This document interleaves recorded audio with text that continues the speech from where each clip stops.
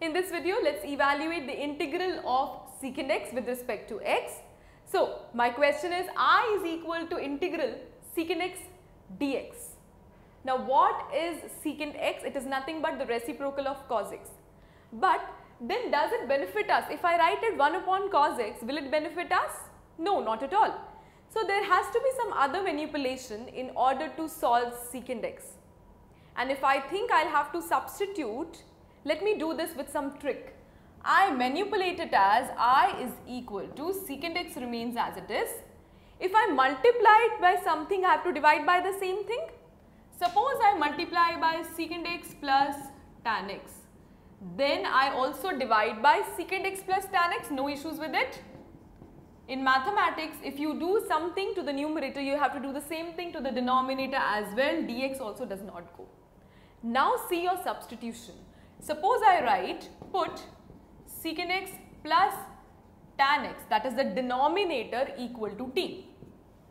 Now you differentiate it, it becomes nothing but secant x differentiation is secant x tan x plus tan x differentiation is secant square x dx is equal to dt. Now wow, we have something common. It is nothing but secant x is common, tan x plus secant x inside, dx already, dt already. Now if I have this as equation number 1, if I have this as equation number 2, if I have this as equation number 3, you see the third equation is actually the numerator in the equation number 1.